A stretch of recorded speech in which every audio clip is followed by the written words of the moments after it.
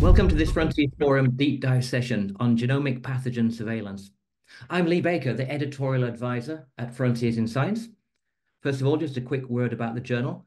This is our flagship multidisciplinary open access journal focused on transformational science for healthy lives on a healthy planet. We take invited peer-reviewed lead articles and we publish them within a hub of multi-audience content designed to build bridges between science, policy, and the general public.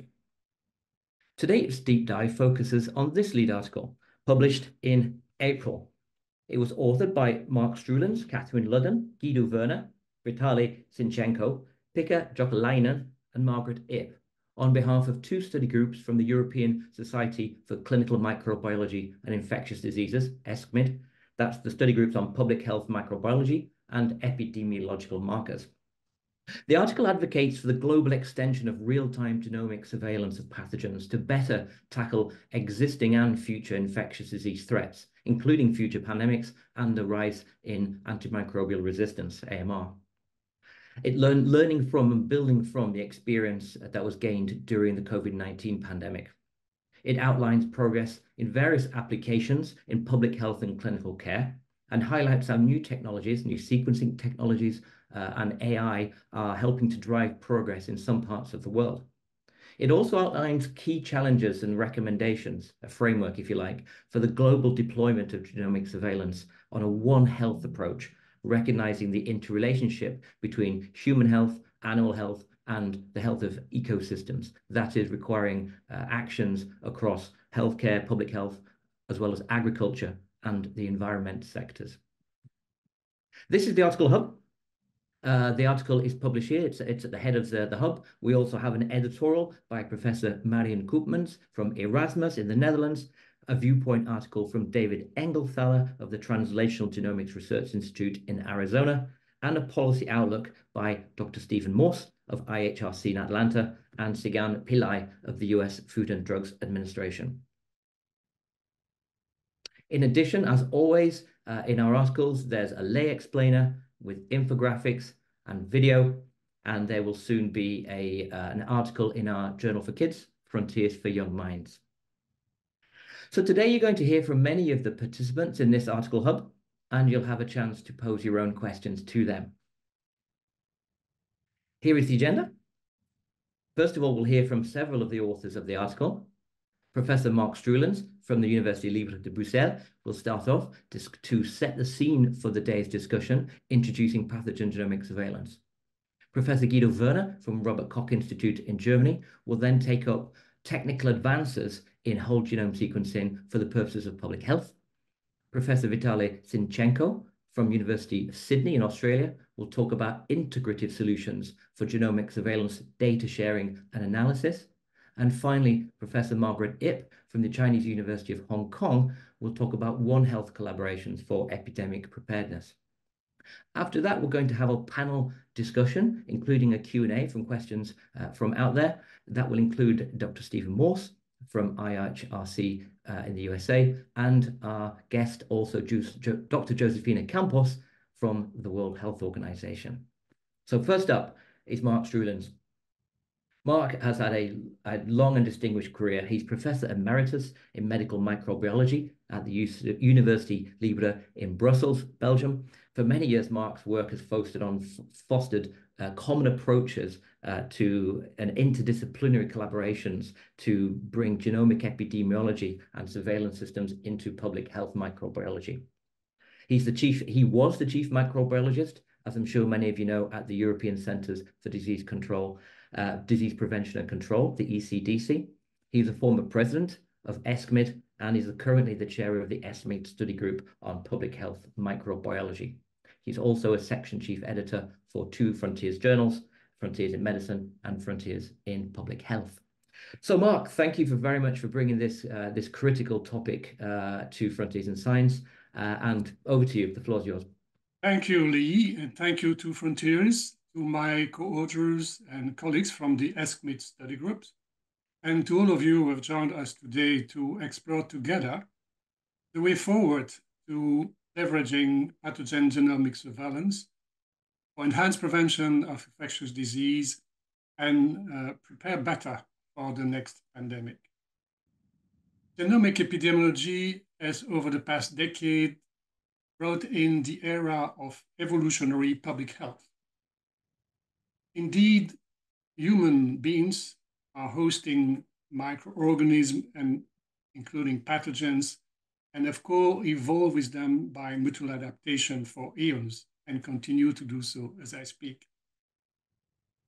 When this equilibrium becomes disrupted, infectious disease can arise.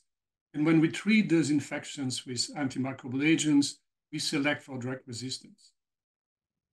And to actually understand these complex dynamics, we need the meta-discipline of genomic epidemiology. This is an approach that combines information, but also inference principle from two sides of evidence that are connected.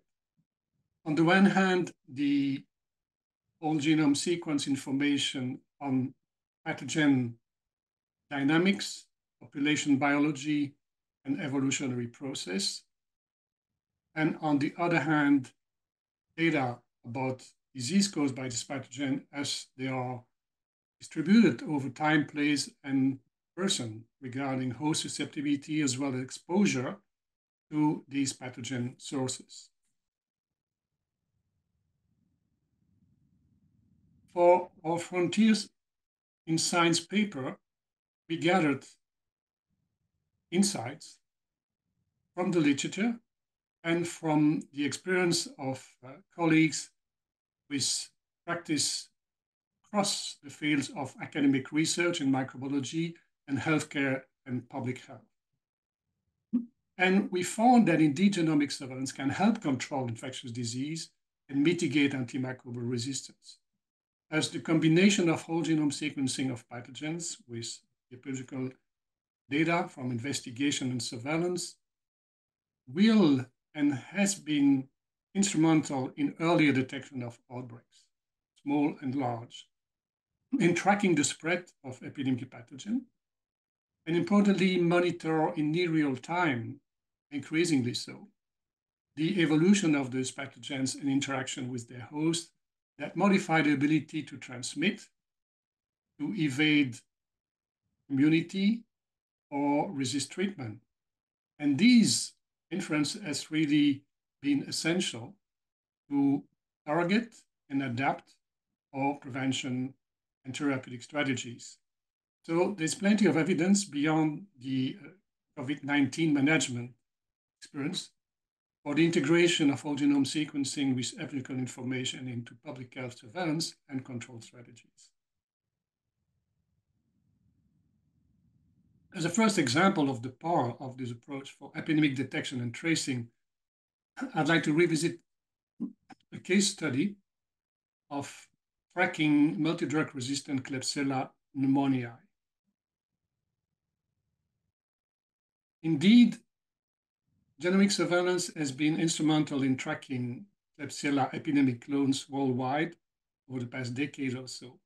And a few years back, we at ECDC were in the possibility to facilitate the collaboration among European countries following an alert by Germany about an outbreak caused by a strain of Klebsiella pneumoniae with an unusual novel phenotype.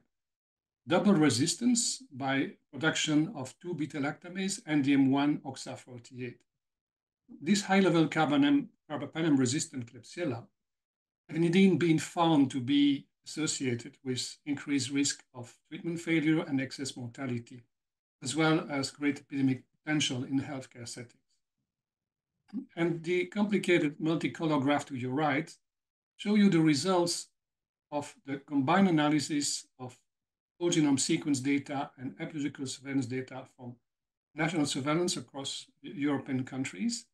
And to the left, you see that Germany and a few other countries had this strain of Klebsiella with this particular multi-drug resistance profile, but indicate by different color, not a single clonal lineage, but actually 10 different clonal lineages.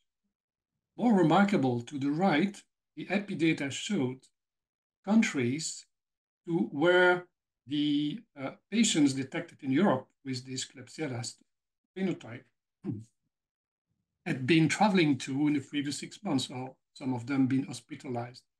And you can see that some of them as risk factors have been traveling within the same country or hospitalized elsewhere, and where the strain was detected, whereas others have been traveling outside Europe, in countries such as in North Africa, for instance.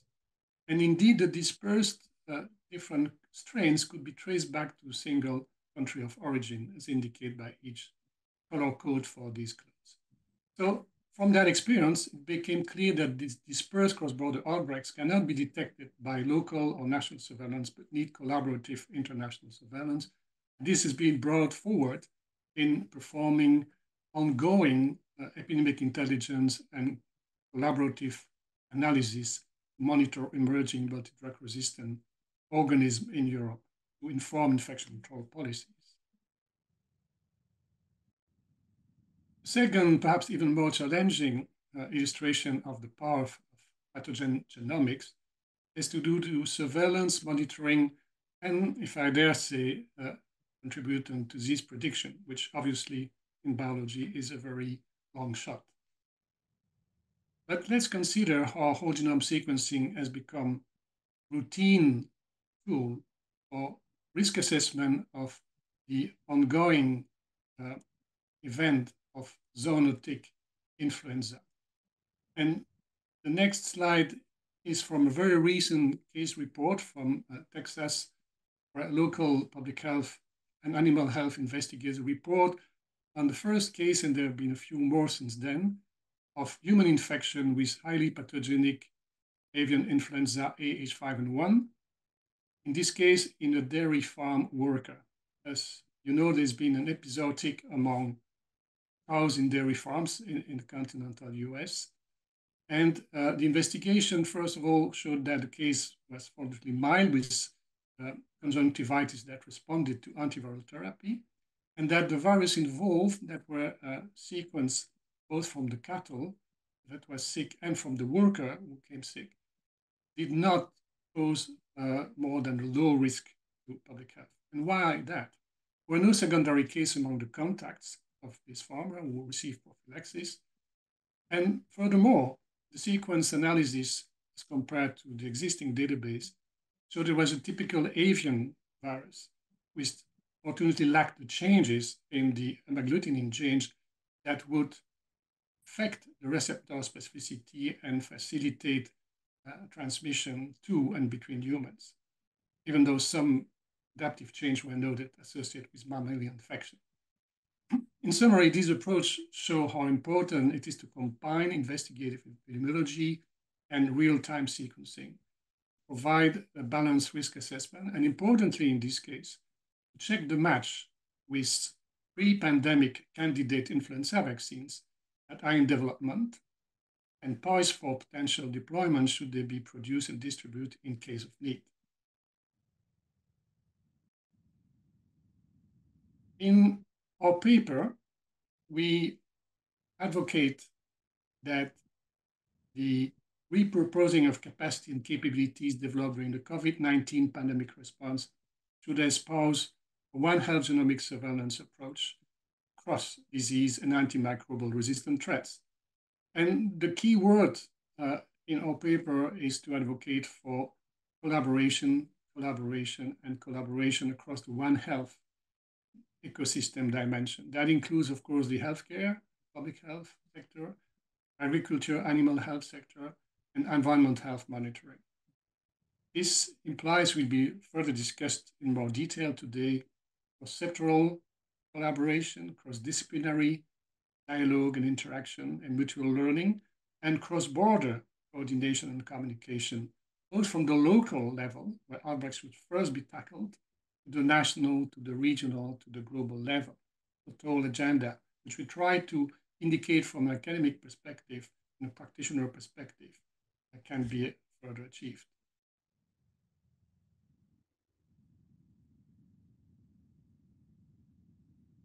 Indeed, in the next presentation, my colleagues will further discuss the way forward to harness identified enablers of expanding genomic surveillance, real-time genomic surveillance across disease in a global perspective, which of course require international collaboration, the very challenging issue of open data sharing, for which technical solutions exist, but the political acceptance and decision to find a proper governance remains very challenging. And indeed, there are also technical challenges and methodological challenges to be overcome in terms of sampling frames, bioinformatic tools, workforce training, that is very important, and the rapid process for sequence and metadata sharing. And all these efforts obviously come at a very timely event of the adoption by the World Health Assembly a few days back on June 1st on the pandemic emergency definition in the international health regulation amendments that underline the need for timely and equitable access to health product and tools to prepare and respond to future pandemic emergencies that obviously would include, in our perspective, access to this whole genome sequencing analysis and reporting tools to those who need to know to take action. Thank you for your attention. Thank you very much, Marc, for setting the scene for today's discussions. Our next speaker is Professor Guido Werner. Guido he heads the division of nosocomial pathogens and AMR and the National Reference Center for Staphylococcus and Enterococcus at the Robert Koch Institute in Germany. His research interests include molecular diagnostics, strain typing, and other biological and epidemiological aspects of AMR. He's been a principal investigator for and coordinator of many international and national research projects, and he serves as a national expert to the European Commission. Welcome, Guido. Over to you. Thank you, Lee, for the nice introduction and for having us all here for this really exciting experience. And thanks to Marc for setting the scene for these next presentations to come. So I pulled the short match and to explain to you the technical issues, so the material and methods section, but I can reassure you it's not getting really technical. So we as medical microbiologists, we diagnose diseases and we diagnose bacteria, viruses, fungi, and so on, in order to extract therapeutically relevant information. We like to know what kind of species we have, what is the antibiotic susceptibility profile, and if, for instance, some of these bacteria are capable to produce toxins that are disease-related. With whole genome sequencing, we have a one-size-fits-all technique that in principle and in general allows to extract all the diagnostically relevant information. And in addition, and this was the entry door for this technology, it allows strain typing on the basis of genomic comparisons. So whole genome sequencing comparisons allow the ultimate test or the ultimate discriminatory power to infer or disprove a relatedness between corresponding pathogens. And as we've already heard by Marc, this is highly relevant for instance, outbreak analysis or for following pandemic spread of viruses, for tracing and tracking of pathogens, for source identification, for instance, in case of foodborne outbreaks, and in general for genomic pathogen and resistance surveillance. Whole genome sequencing has several advantages, for instance, in terms of standardization, scalability, reliability and reproducibility, speed and accuracy. And this has led to the situation that whole genome sequencing has replaced all other typing techniques due to these advantages. And this is partly shown in this image, which is one of the figures of the papers to be discussed. On the left-hand side, you see different forms of diagnostic samples that either flew via a culture-based diagnostics flow, which is shown on the left side, finally ending up with some kind of molecular analysis and including partly whole genome sequencing, or on the other hand, and in the middle graph shown, by a metagenomics approach where the DNA or the RNA is isolated and then sequenced. So finally, in the middle image, we see that all this relevant information is then used for patient treatment or in case of supposed outbreaks in single hospitals for outbreak control. So this is the view for the single hospital or for the single entity. So Sanger sequencing was the first sequencing technology, and the last 15 to 20 years have seen several other whole genome sequencing techniques. They are called short read sequencing and long read sequencing. So the first one, which is also called next generation sequencing, the principle is that we generate high numbers of short DNA stretches which show a high base accuracy. And it demands high computational bioinformatic efforts to reconstruct genomes and to delineate the corresponding diagnostic information. In recent years, huge efforts have been made to make these analyses highly parallel, meaning to have many samples in a single run, which is also called multiplexing. And this is run on high throughput machines, which saves time and costs compared to the early procedures. Another technique, which is called third generation or long read sequencing, circumvents the drawbacks of the next generation sequencing technologies by generating very long DNA stretches, but initially at the expense of lower base accuracy and much higher costs for the machines and for the single sequencing run.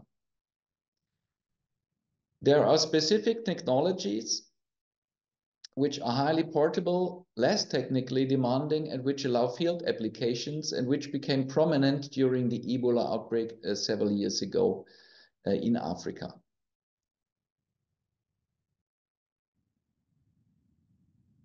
So which is central to this paper and this talk today? It's genomic pathogen and resistance surveillance. And here we can deduce that the promise of whole genome sequencing has turned our philosophy or approach, how we do it, upside down. So samples are no longer collected by clinical and epidemiological suspicion as we have done it for decades and centuries. Nowadays, we can start with huge isolate collections that are prospectively collected, massively genome sequenced and subjected to semi-automated and parallelized data analysis. And what we want to do is to investigate potential relatedness of strains, meaning tracing and tracking of pathogens. We generate transmission hypotheses and identify sources, again, with the example of foodborne outbreaks, for instance. And we can identify completely new pathogens or pathogens with novel virulence and resistance properties.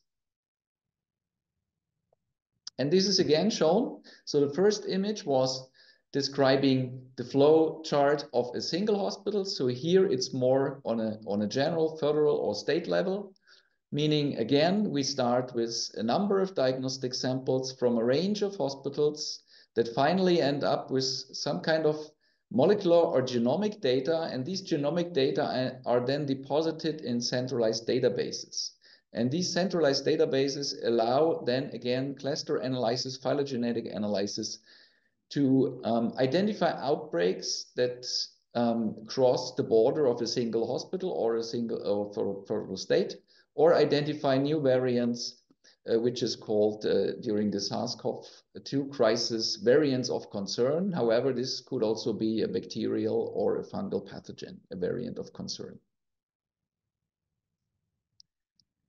So what's the way forward then? So the current approaches in genomic sequencing combine the best of the two worlds. So we use long reads to completely reconstruct full genomes, where the focus is to reconstruct the many mobile genetic elements that mainly carry the diagnostically relevant information, the virulence genes we would like to identify, and the resistance properties.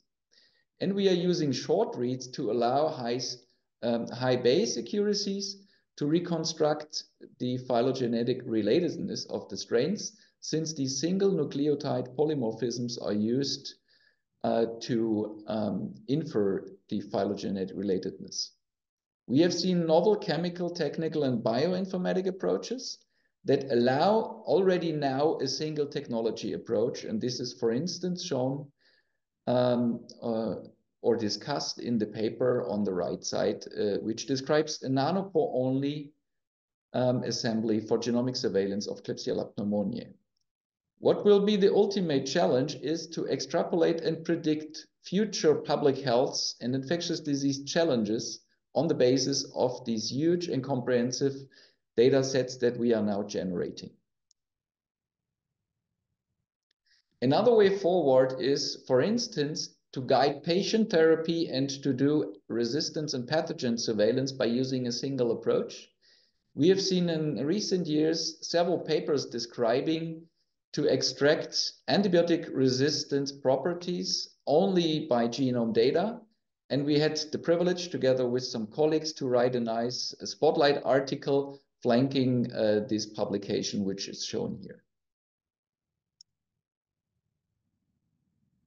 And with my very last slide, I would hand over to my colleague Vitali, who's giving the next presentation by showing that, of course, the opportunities of whole genome sequencing are laid down now in many national and international action plans and activities. And these are mainly supported also by world leading organizations in health like WHO, US CDC, the European CDC, and the European Food Safety Authority, just to mention a few of them.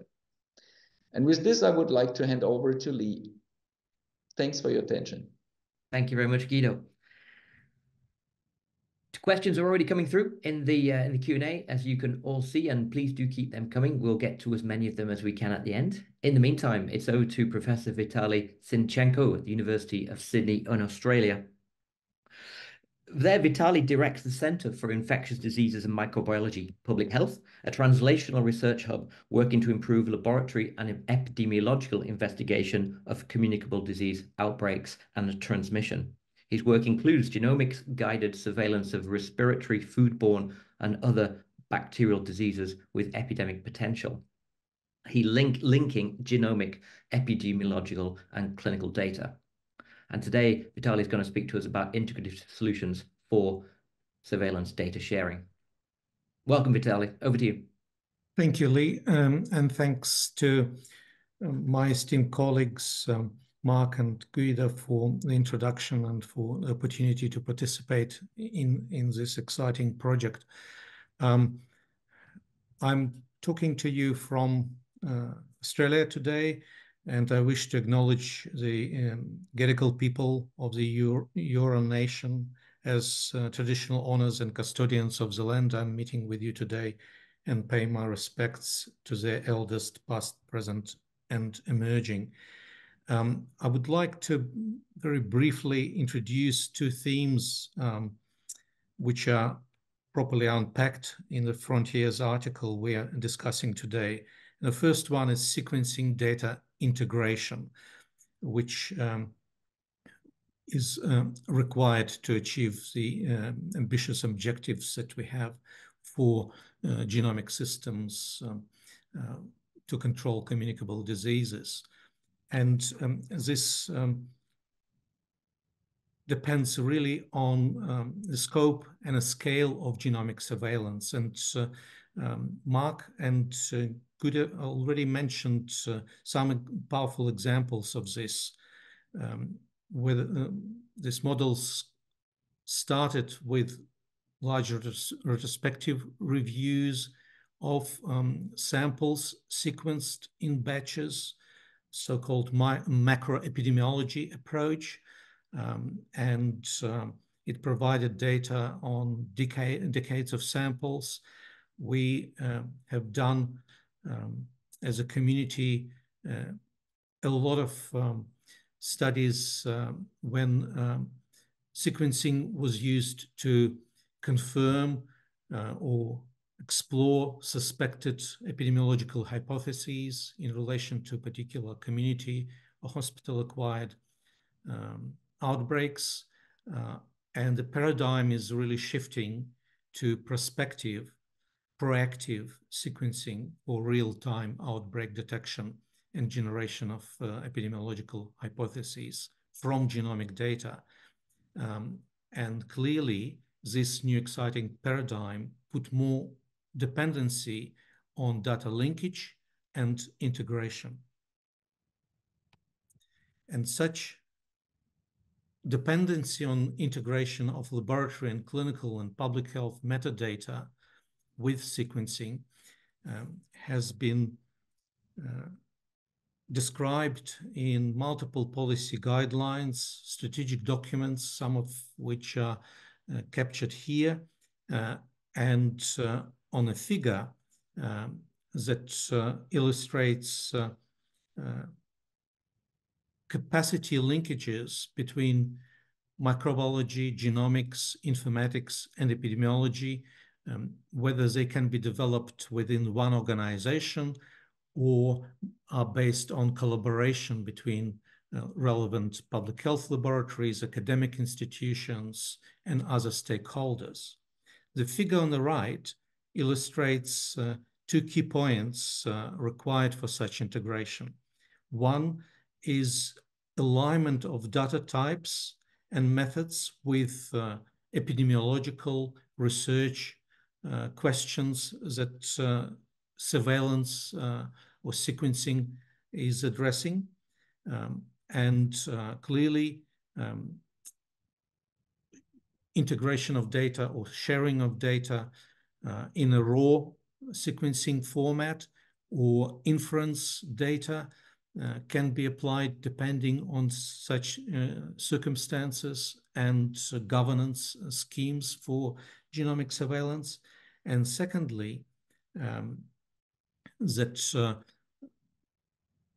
long-read, short-read sequencing of microorganisms or direct sequencing of clinical samples using targeted NGS metagenomic approaches are also used extensively to achieve sequencing objectives, and these technologies can be linked successfully with appropriate metadata types and processing of data to eliminate, for example, human DNA to achieve genomic surveillance objectives. The added value of such integration is also affected by capacity to communicate effectively to end users, to present genomic results to communities of practice. And here I'm just showing the example of cumulative reporting of genomic surveillance that was introduced during the pandemic. The COVID-19 really catalyzed the uptake of genomic surveillance for public health control. The EpiFish plot here for tracking of transmission within one state, and this examples from Australia, from New South Wales in our real life, illustrating the rise and fall of clusters of SARS-CoV-2 virus over the course of the pandemic in 2021, plotted by epidemiological week. And the height of the plot at each week, vertical white line, is proportional to the total number of genomes obtained from cases sampled at that week, and colors represent different clusters defined by genomic similarity. So the more clusters we have, more cases we have within clusters, the larger the size of that particular plot. And you can see that initially we had multiple clusters due to independent multiple introductions of the infection to Australia, and then border closures, lockdown measures reduced the number of clusters, and we ended up with 2 co-circulating clones later on, but eventually managed to control the local transmission with public health measures, and clearly genomic surveillance played a quite important role in guiding public health interventions at the time. The second theme, which is described in the article, is design of national surveillance systems. And these design considerations usually start with a scan of the country and the disease along three dimensions. One is a disease threat assessment, whether one is looking at surveillance of low incidence disease or high incidence endemic disease, which is subject to national disease control program, etc. Laboratory capacity on the ground in the second dimension, grading from low to high, which supports genomic surveillance and provides bioinformatics infrastructure and analytics capacity. But equally important is a third dimension, public health response, capacity of public health to address, to act upon new data, new signals offered by genomic surveillance. And this capacity is being developed. It might be limited in some settings and can be very strong for other diseases in the same country or state. So when such scanning is conducted, assessment can progress to best fit model design. This just an example of the metrics that have been discussed by colleagues, and we put some local experiences from high incidence countries, low incident countries into this consideration that provides choices and assessment of expected utility of genomic surveillance for particular disease. And in a country with moderate laboratory capacity and, as an example, in the middle and low disease threat for particular condition and limited public health response, one could expect low expected utility of genomic surveillance. And in contrast, in a right side, when moderate or high laboratory capacity setting addresses significant threat and has capacity to act upon such information, obviously decision tree assessment with a higher utility of genomic surveillance is performed. So there is a lot more value can be expected from genomic surveillance when these three conditions are met.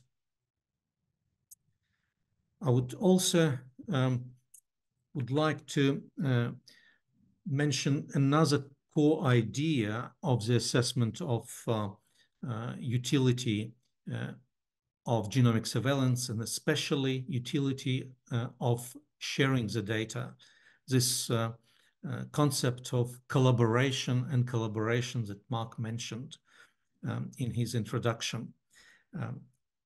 This figure on the left shows that with high density of sampling of populations of cases, so when cases are diagnosed and samples or cultures are subjected to whole genome sequencing, and a proportion of cases which are sequenced is substantial, and this data is shared rapidly with collaborating partners, the value, the public health utility of such sequencing data for disease control is significantly higher.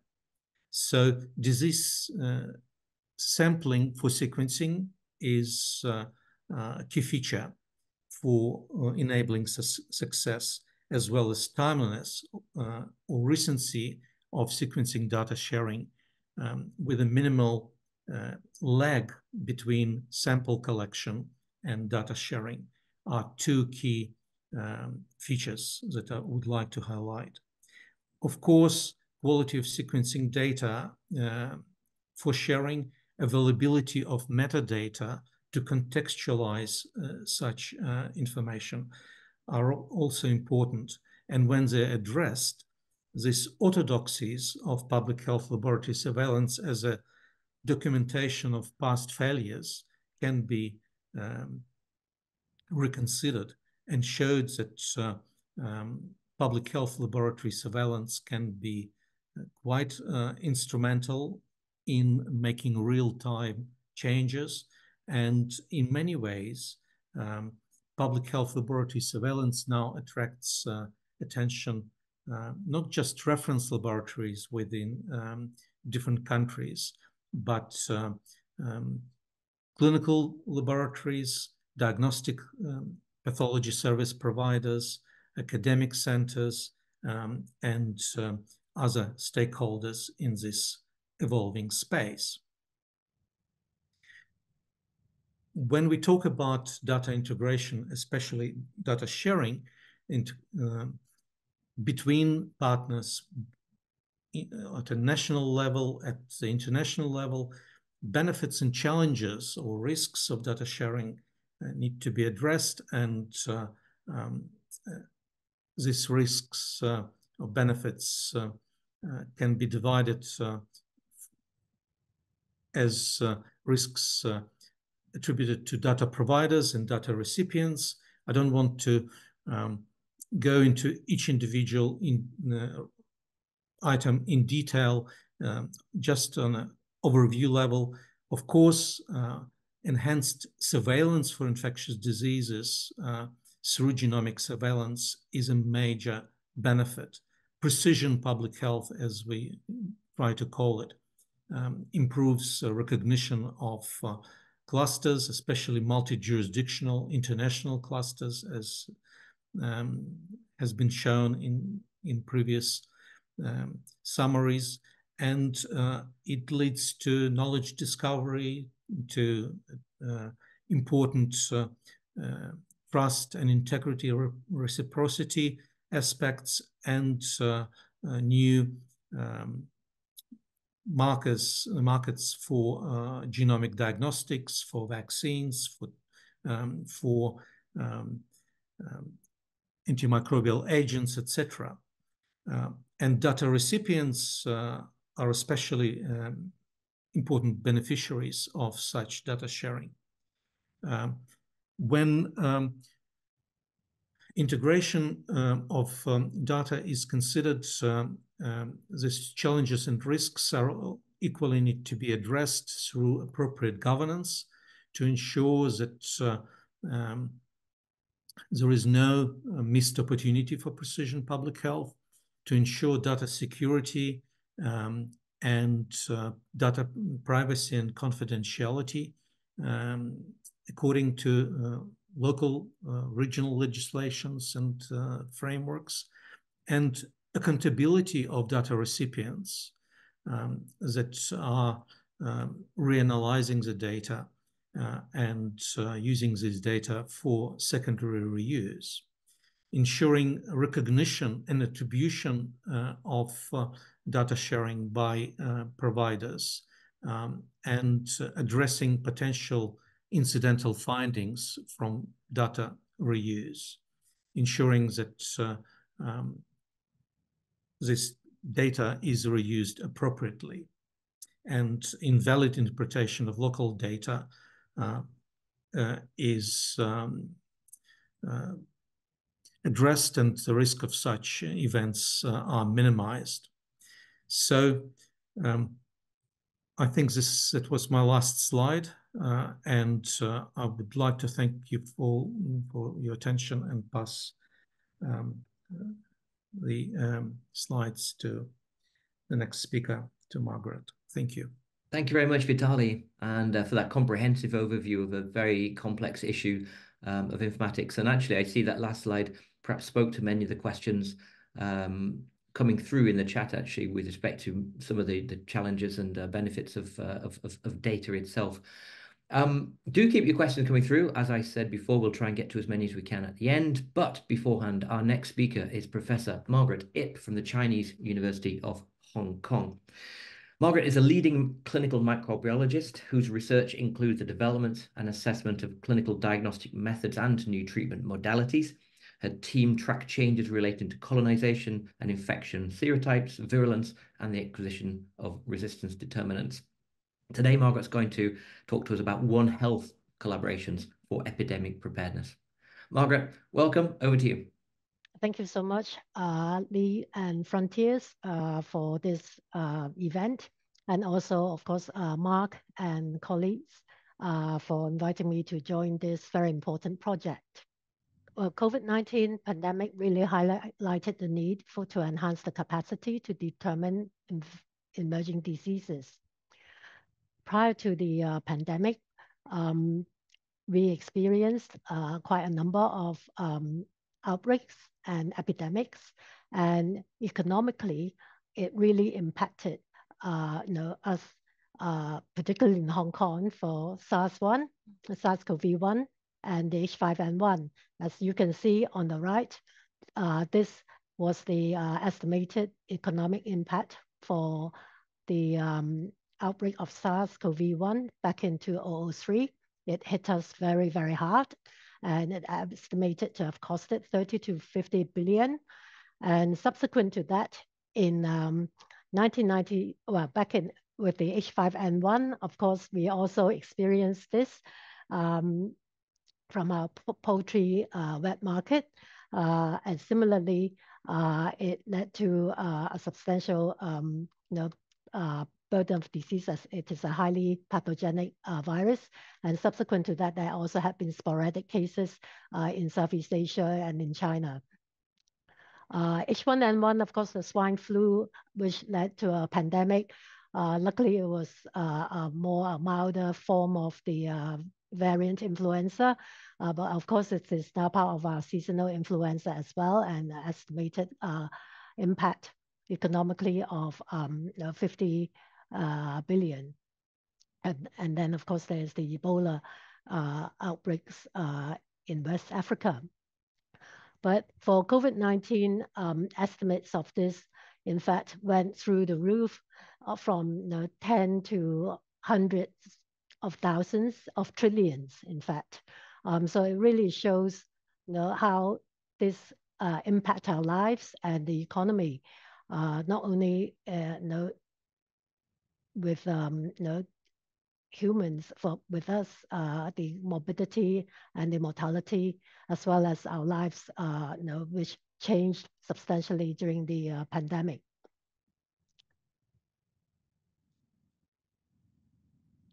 So there is a huge heterogeneity of coronaviruses.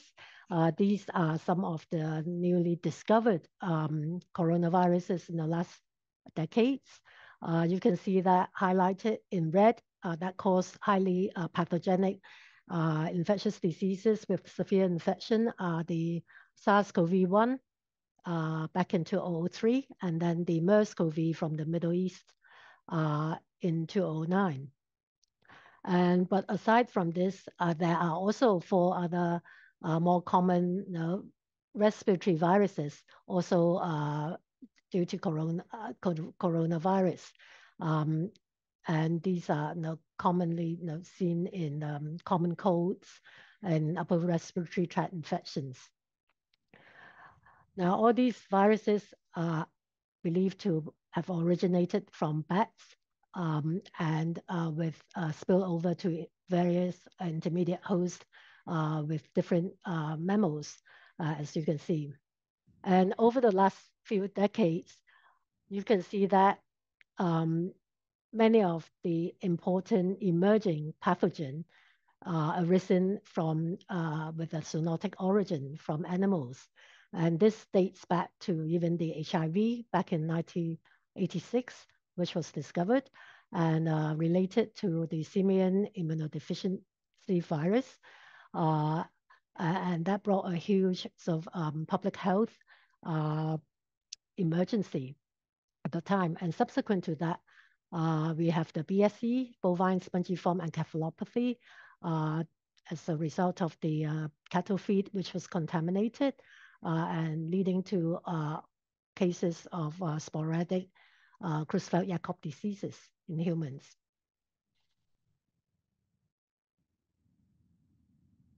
And of course, in 1997, we had the avian influenza outbreak where we had to slaughter 1.5 million chickens just before the new year within a day in order to curb the transmission to humans, where we had 18 cases and 33% mortality at the time. And it was identified that due to the poultry, where we had wet markets selling live chickens. And after that, of course, we experienced SARS-CoV-1 back in 2003 that hit us really, really hard. After this, we also experienced, this is more a pandemic that affected globally the public health with the swine influenza, H1N1, back in 2009. And of course, it doesn't stop here. We at the MERS-CoV, which was discovered first case in 2012. And then the Zika virus from Brazil, that also affected millions. And the avian influenza due to H7N9, I think this originated in China, not Africa, but subsequent to that, there are sporadic cases throughout in many countries.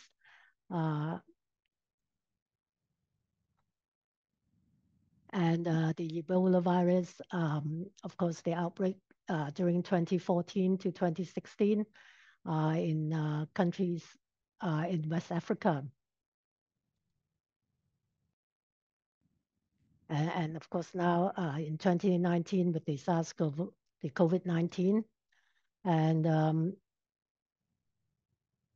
this continues with our H5N1 recently found in dairy, cattle, and pharma, as well as monkeypox virus, which we also have to deal with. So this leads on to the One Health, where the concept of integration of people, animals, and our ecosystem, where they are connected, interlinked very, very closely. And that involves a lot of various stakeholders, and importantly, the 4 Cs for capacity building, communication, good coordination, and collaboration between these stakeholders. So just going back to human and animal host transmission, you all know during the COVID-19, we have mink farms with minks being infected, and of course that can spill over to the wildlife in the surrounding area and creating the reservoirs that can spill back to the humans eventually and to the farmers. So this is how the dynamics between the human and the host, and how these infectious agents may cross species to new hosts and adapt it and then spill back to our humans. Similarly with influenza virus, which is well known to cause cross infections between humans and the animal host. Here, for example, with the pigs and humans, leading to a reassortment and new variant strains.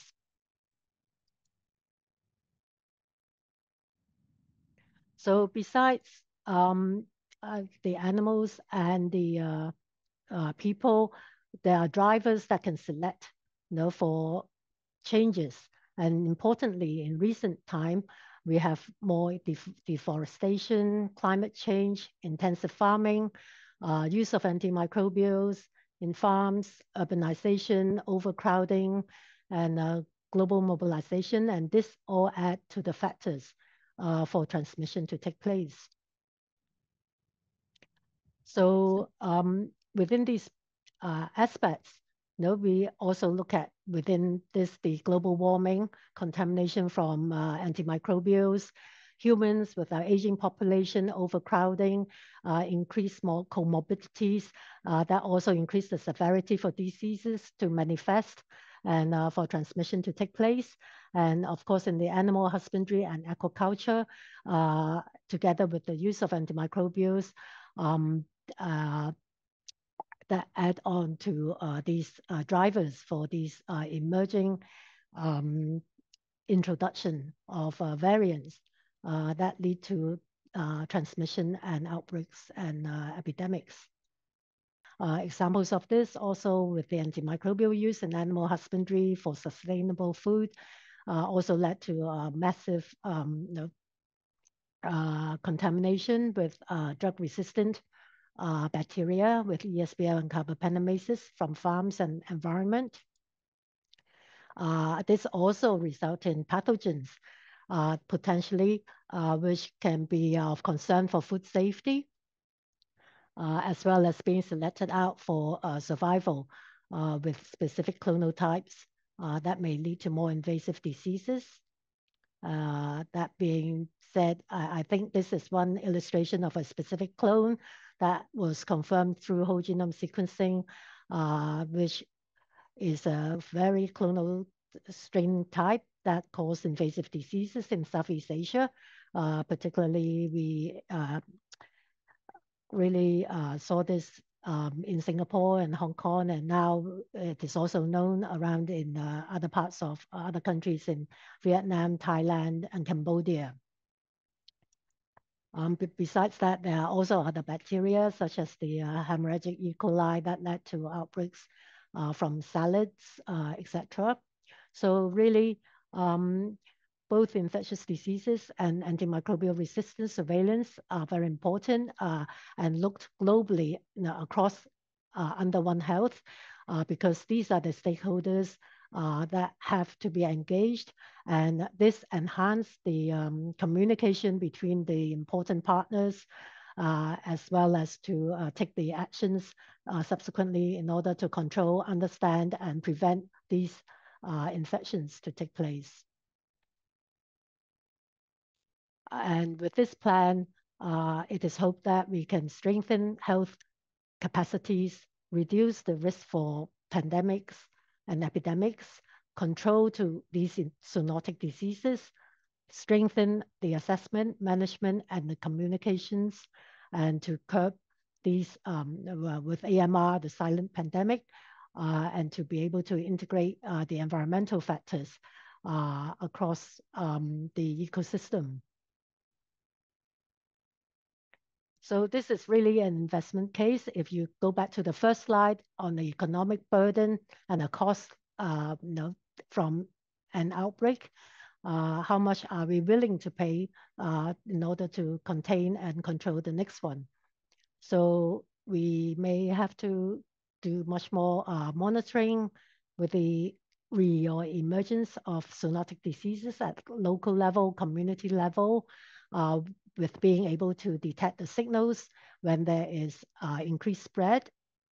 And of course, a lot of network communication locally with the individual stakeholders, nationally, regionally, and globally in order to tackle these threats to health and the ecosystem to address and take plans of actions. So our ultimate goal is really to be able to sustain health and well-being for everyone so that we are able to reduce the risk posed by these emerging zoonotic diseases and to be able to detect early signals for increased outbreak or transmission and to be able to control and prevent these diseases and to understand characteristics to make the necessary preventative strategies to contain these emerging diseases, which are of public health risk globally. So with that, I finish here. Thank you very much for listening. Thank you. Thank you, Margaret. Beautiful. Okay, well, that concludes the end of the presentations, discussing the various facets of the article and Frontiers of Science, Frontiers in Science that we've been discussing. We're now going to have a panel discussion, bearing in mind based on the issues that Mark and Guido and Vitali and Margaret have all raised. And I'm also pleased to welcome two additional guests as well. Dr. Stephen Morse co-authored the Policy Outlook in the article hub on this topic. He's presently Senior Scientific Advisor at IHRC Inc. in Atlanta. Prior to that, he had a long and distinguished career at the US CDC, holding various high-level positions, including Associate Director for Environmental Microbiology. Among his many achievements included the National Laboratory Response Network. In addition, I'm very pleased to welcome Dr. Josefina Campos from the World Health Organization. Josefina heads the Unit for Genomics and Analytics in the Division of Health Emergency Intelligence and Surveillance Systems. Before that, she served within the WHO Hub for Pandemic and Epidemic Intelligence, advising the recently established International Pathogen Surveillance Network. And before that, she was the director of the National Genomics and Bioinformatics Center in Argentina. So welcome, Josefina, and to Stephen, and for joining us today. We'll take some audience questions shortly, but first of all, just to welcome our new guests. Stephen, if I could turn to you first, please. So far we've heard from presenters from various parts of the world, but from the United States perspective, how would you describe the state of play of genomic pathogen surveillance at the moment, and what initiatives are underway at national level, federal level, and where are the good practices at state level as well? Well, thank you for the question. What I'd like to do is to talk about activities that are occurring at both the federal level, state level, and local level. And I think as an example, let me talk about the use of whole genome sequencing for foodborne illnesses. In the United States, foodborne illness is investigated by 3 federal agencies: Food and Drug Administration, the Centers for Disease Control, and the Food Safety Inspection Service of the U.S. Department of Agriculture. About 20 years ago, CDC developed a surveillance system called PulseNet, which used pulse field gel electrophoresis to type patient isolates from foodborne illnesses. That is currently being moved now to whole genome sequencing. A few years ago, the Food and Drug Administration developed a database called the Genome Tracker, which contains whole genome sequences of E. coli, Salmonella, Campylobacter, and Listeria from outbreaks of foodborne illness. So now, in surveillance for foodborne illness, CDC sends whole genome sequencing data to FDA, to the Genome Tracker database. USDA sends whole genome sequencing data to the Genome Tracker database. And this database is One Health oriented, where there are clinical, domestic animal, food, and environmental whole genome sequencing data, which can be used to investigate outbreaks of foodborne illness.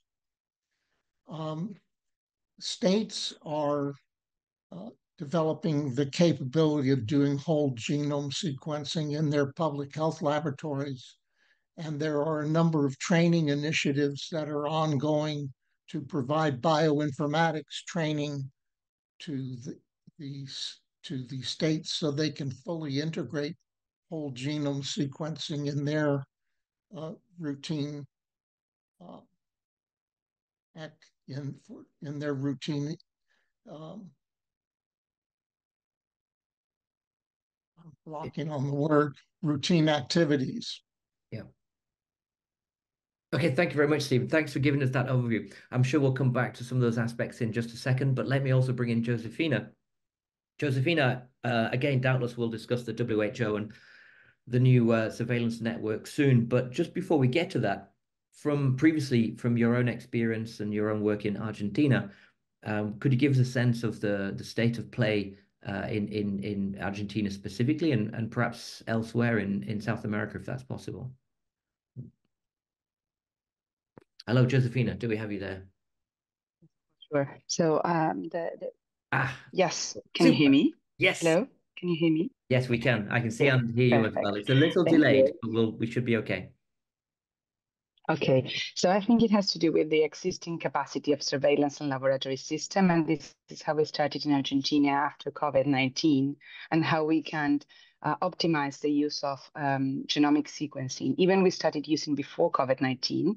I think that is where we deploy our capacity. And from the Argentinian perspective, we created the Argentinian Genomic Network. It's a federal network where we extended the capacity to the provinces. And the idea is to generate from a centralized laboratory network, but also decentralized into the provinces with minor capacity. And with that end, depending the use, is how we are going to utilize genomics systems into the surveillance. I think the most critical challenge here has to do with how we do collaborative surveillance, because in Argentina, we already have more than 40 networks, laboratory networks that work perfectly fine and have a surveillance system established for more than 20 years. So we did have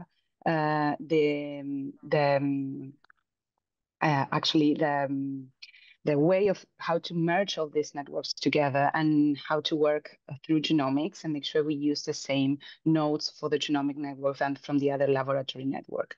In the same view is the Latin American level. We also have different networks that has been using genomics before the pandemic, from Pulse in Latin America and the Caribbean, Relabra for AMR, Relda for arboviruses. But lately, PAHO created an overarching network called the pathogen that it wants to establish this capacity and make sure we can have a multi-pathogen approach to use this capacity at the most. Right. Maybe while we've had various questions in about collaboration and the fact that countries, or even within and certainly between countries, is parallel sort of discrete activities, if you like, underway, often in many regions, but that collaboration.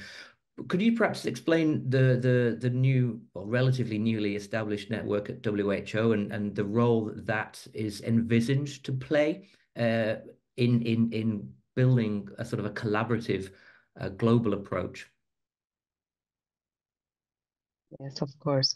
So the IPSN it's a global network that brings together the pathogen genomic complex community to improve public health decision making, with the objective that every country has equally access to sustained capacity of pathogen genomic sequencing. We embrace the complexity of pathogen genomic sequencing community, and we also have a One Health approach that includes national and regional public health lab, animal and environmental health sector, policymakers and donors, among others. We were launched a year ago in May 2023, and it had grown to 104 partners across 45 countries already. And we provide technical support to other programs across the house using genomic technology with a One Health approach. Through our funder forum, we convened $4 million for catalytic grant funds to support the IPSN theory of change in low and middle income countries. And in this first round, we received more than 200 applications with geographically coverage of the six WHO regions, and many innovative approach from low and middle income countries. We have different bodies, including the Founder Forum, the Country Scale-Up Accelerators, and the Community of Practice on Data and Environmental and Vector Genomic Surveillance. Right. I mean, specifically, perhaps I could broaden this out as well, and perhaps we can have several inputs on this one. We've had several questions with respect to specifically capacity building in lower middle income countries. The article points to the variation in the levels of implementation currently that exist. Maybe before we move on, Josefina, quickly from your point, what from your perspective are the priorities for capacity building? Where are the blockers? And then we'll broaden it out. Perhaps Mark, if you'd like to comment, and Guido, and as well, perhaps on technically. But first of all, Josefina, quickly, if you would. Oh, do we have you still? Yes, of course. So for capacity building, I think we have to have in mind the different levels. So yes, can you hear me? Just about. Yeah, do please continue. Okay, yes. So we need to have in mind the three different levels from the wet lab and the surveillance system, the analytics and the interpretation of that analytics, and how this is embedded in the public health system itself. So at the policy makers stage. So the capacity building needs to have all that in mind, but also we need to have the different surveillance models. So we develop a country capacity framework that includes end-to-end capacity, regional hubs, and also global leaders that we will support this global model. And I think this is very important to have in mind when we think about this. Of course, about prioritization exercise and which are the next steps that countries should take that, of course, have regional caveats and realities, and of course, national as well. So I think the capacity building needs to have in mind all these different steps. Right. Guido, if I could turn to you, you mentioned in the sort of review of the technical aspects, the various methodologies, that some of the newer technologies for sequencing are becoming more accessible, if you like, and lower cost. Could you just expand a little bit on that and the importance of this and further developments in that way for lower income settings in particular? We've had several questions about this. Okay, thank you, Lee. So we have seen it, as I shortly introduced during my presentation already during the Ebola crisis, how portable and scalable the system by a British company could be brought directly to the area of action. So we have a technology that is capable for field applications and that does not require so high technical demands. And with this technology at hand, it is possible to bring genomic sequencing wherever you want to have it. In this case, it's either used for diagnostics, but also for public health purposes, for tracing and tracking of pathogens. And in this case of a highly deadly virus, however, you can also bring it to analyze any other pathogen of interest. And this makes a huge difference to the machines we had so far, which have high technical demands, which also require a stable infrastructure in terms of electricity and safety and biosafety and so on. And with this technology at hand, I think we have moved a huge step forward also to bring it to the areas that are less well equipped, as we discussed it. And I've also seen it in the chat and in the Q&A session, that this was a major issue, the difference between the well-equipped industrialized countries and the low and middle income countries, where there is for sure a difference in applicability of this technology. Yeah, similarly, as well as the sequencing technologies, there's also I guess the bioinformatics and the analytic capacities. Vitali, could I ask you to take that up with respect to those tools, the integration of clinical, epidemiological, and genomic data, and what's the routes, if you like, to better share tools, analytic platforms, etc., to ensure that there's a more equitable approach across the world? Thanks, Lee. Yeah, this is area of active discussions between partners at the national meetings and the networks that Josephine mentioned and professional societies. Clearly, bioinformatics tools have matured a lot, and we have now several platforms that have been successfully used, pipelines that have been successfully used. Many of these pipelines are pathogen specific for typhoid or for Mycobacterium tuberculosis or COVID, etc. Some of these pipelines are agnostic.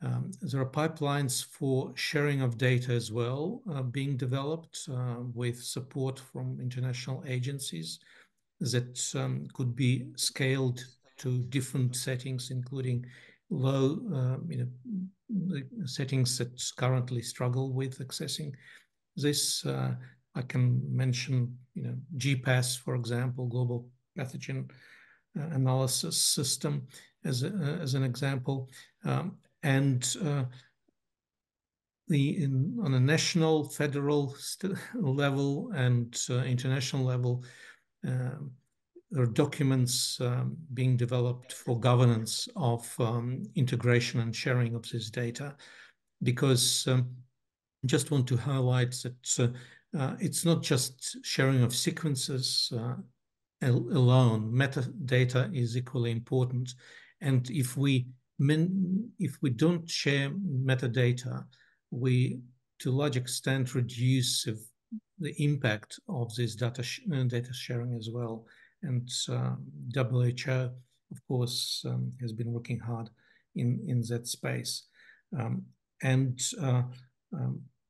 workforce capacity is a globally recognized problem, and I think as a community, we need to take responsibility for this, and maybe leading laboratories in the US, in Europe, in Australia should be more proactive in training colleagues in regions that are interested in this space, and supporting analyses, developing local capacity. At the end of the day, it's important.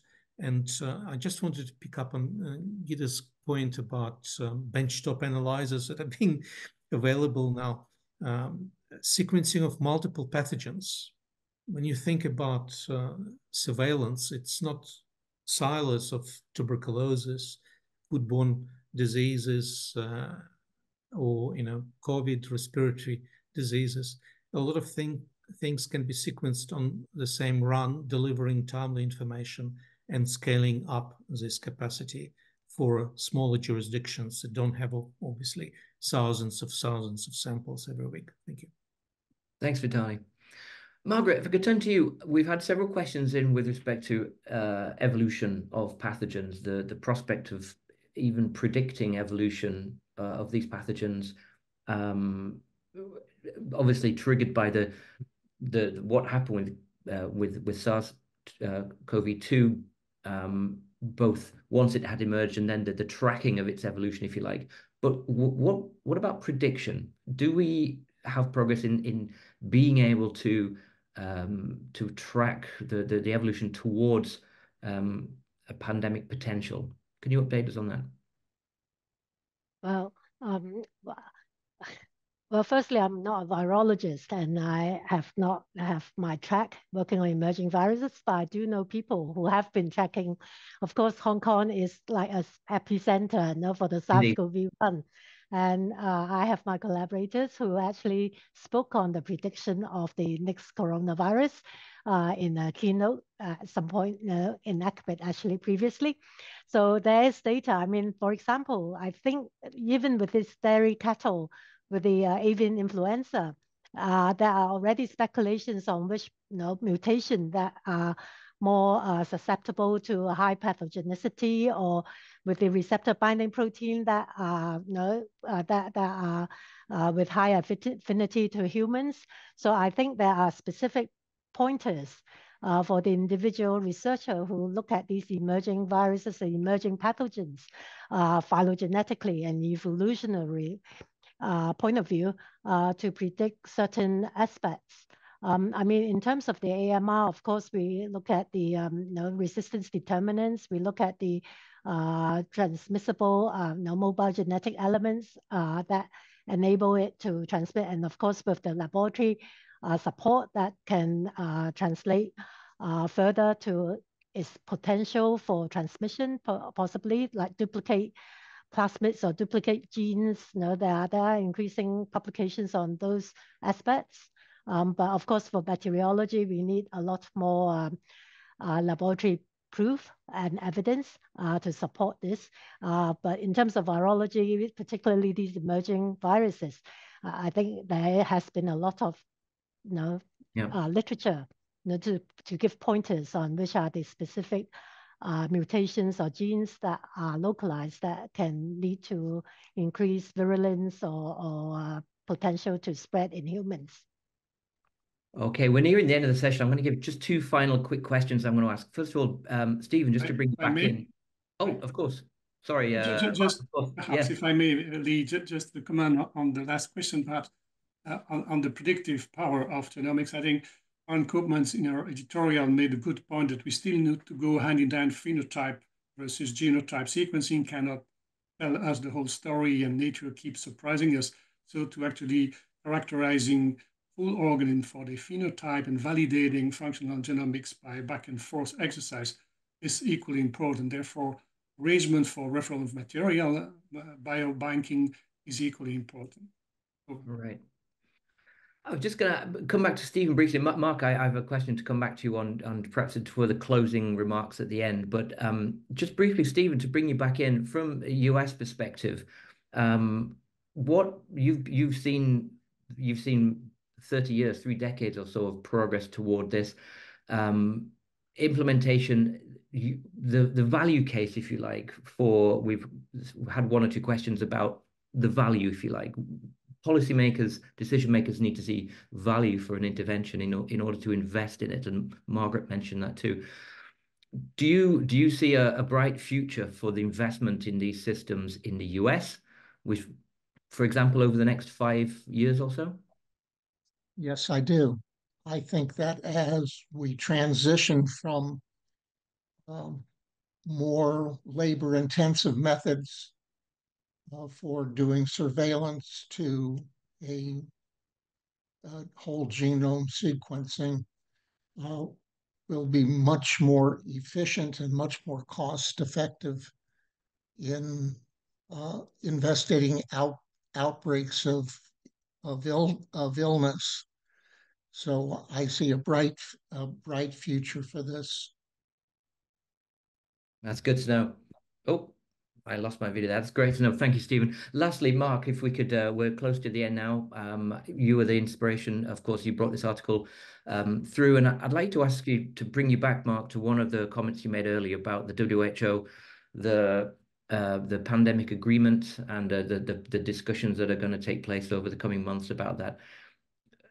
Summing up everything we've heard today, everything you've written about with your colleagues, what messages would you have for the decision makers who are going to construct that agreement, and perhaps also to the scientific community?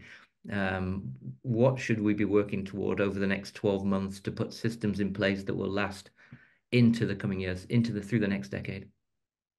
That's a very vast question, Lee, but I believe that we're on the right track. Also, the comments made in the chat and the Q&A indicate that there is really a globally perceived need for building capacity and empowering genomic surveillance for public health. So the question how we can build the various governments and infrastructure and training for capabilities across nations, and clearly the discussion that took place during the World Health Assembly, indicate by the adoption of amendments to the RHR that the recognition to do more, to deploy equitably this kind of tools to prepare and respond better to future pandemic emergency is the right way to go, and there is momentum there. So we can hope that in the treaty by the next year assembly, we'll have some mechanism agreed upon to facilitate more equitable distribution of resource and capabilities, as well as return of the information and products that can be derived from better understanding and better monitoring infectious disease. And to conclude, I believe that like in our science, frontier and science paper, there is great room also for learned societies, has been alluded by my colleagues, to talk to authorities, to talk to practitioners in a One Health new ecosystem to really build together a common view, a common perspective that will inspire this network of networks of the future that this technology will allow. So I think we have a bright future if there is more effort for working together. Thank you. Wonderful. Thank you, Mark, for those closing words. Thank you to everyone who's attended today. I hope you've enjoyed the session. Of course, thank you to our participants, to Mark, to Guido, to Vitali, Margaret, Stephen, and Josefina for joining us today. Please visit the Frontiers in Science website to read the article and the hub of content that we've been discussing today. You can continue the conversation on social media using the hashtag Frontiers Forum. You can subscribe to our newsletter at the Frontiers in Science website. And lastly, please provide your feedback. There will be a questionnaire that pops up after we close down. Please provide your feedback. We do appreciate it, and we do use it to try and do even better in the future. But now, from me and all our guests, thank you for joining us today, and we look forward to seeing you in the future. Goodbye.